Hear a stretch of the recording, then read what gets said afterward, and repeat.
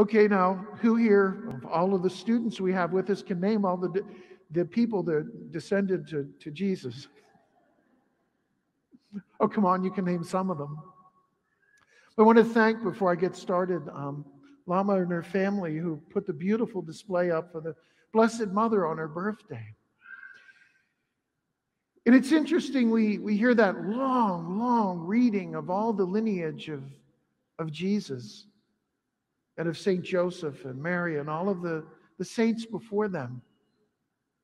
And I used to get bored when I'd hear those readings until I went into seminary and we started to study a little bit about it.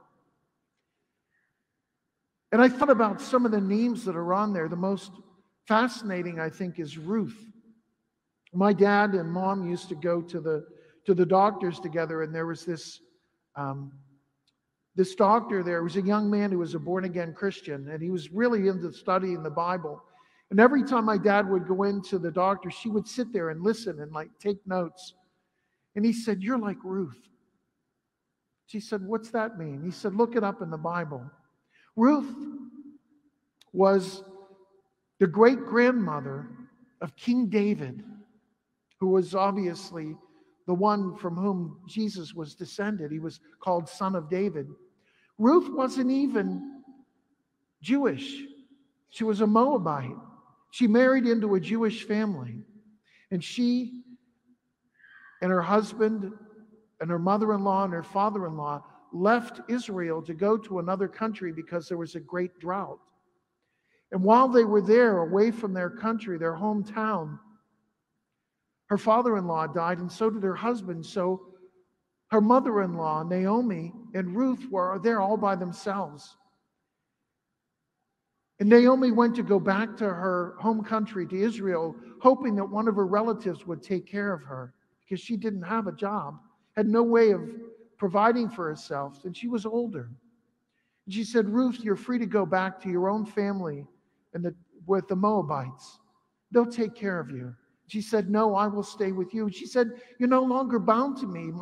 My son is dead. You're no longer bound to stay to this." And she said, "You will always be my family, and your God will be my God." And she went with her and married into the family of Naomi. And she bore a son who bore a son who bore a son named King David. Each and every one of those names that's in that long list has a whole story behind them. It's all part of the story of God's people. And what it says in that second reading is that Jesus is the firstborn of many brothers and sisters. That means that each and every one of you have been adopted into the family through your baptism, through your confirmation, and certainly through the reception of the Eucharist that we'll receive in just a few minutes. And if you think about all of the stories that go behind all of the names in that book, it's amazing. Sometime if you haven't been confirmed yet, when you start looking for names for your confirmation, look at this list and start Googling their names to look up some of the amazing stories of all of these people. There's a line in the letter that St. Paul wrote to the Hebrews. It said, "We are surrounded by so great a cloud of witnesses that we should persevere in running the race that leads to heaven." Those witnesses are the saints. We think about all of the traits that they had, how Paul just persevered no matter what. And Peter, every time he fell and did something dumb, he apologized and asked for forgiveness and got up and started again. And of all of them, the Blessed Mother herself,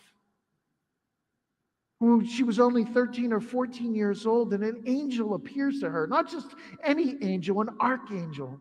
She had to be terrified, were it not for the fact that she loved God and knew God would always take care of her. She trusted.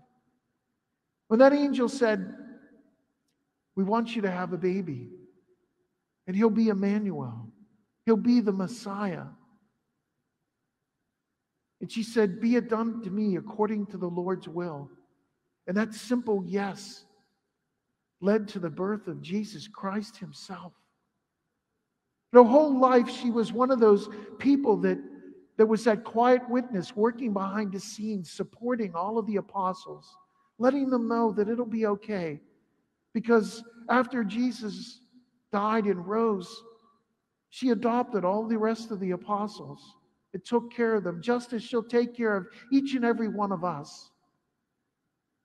Each of us has a cross to bear in life. Each of us has a story. From the day you were born and even before, God had a plan for every day of your life.